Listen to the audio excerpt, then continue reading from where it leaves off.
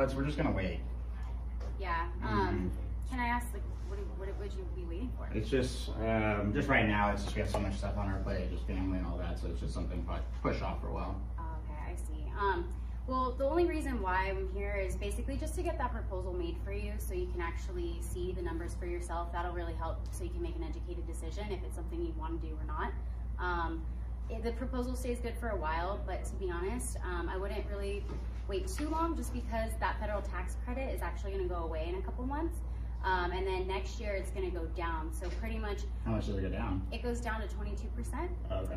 So, and then after 2021, it's going to be taken away completely. So to be honest, NV Energy, they're really just doing this because they have that federal mandate in place. So they're required to, you know, produce more renewable energy. So once that mandate is met, then, you know, everything and all those benefits are going to go away, and it's going to be expensive, you know, to go solar again. So